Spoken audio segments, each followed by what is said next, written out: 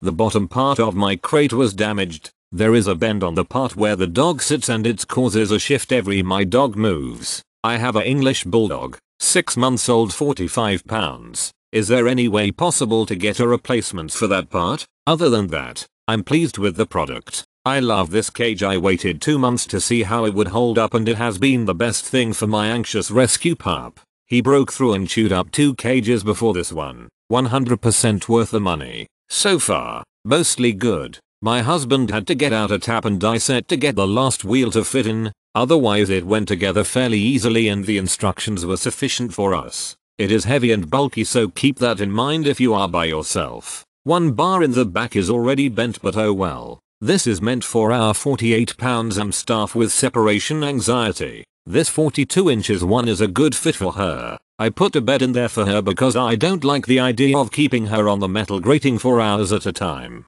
I do really like the hammered silver grey finish and the fact it's on wheels, 2 of which lock. I bought this to contain a dog I was fostering for a rescue. He had broken out of 4 crates prior to this one. He was not able to tear this one up, but did figure out how to open the top, so we zip tied the top closed. I also put a dog bed in the crate, as the floor is wire. He was house trained, so we didn't need to worry about accidents. The bottom of the cage came bent and pushed back. Still works great for our dog, but also wish there was little easier for my dog to put her paws on.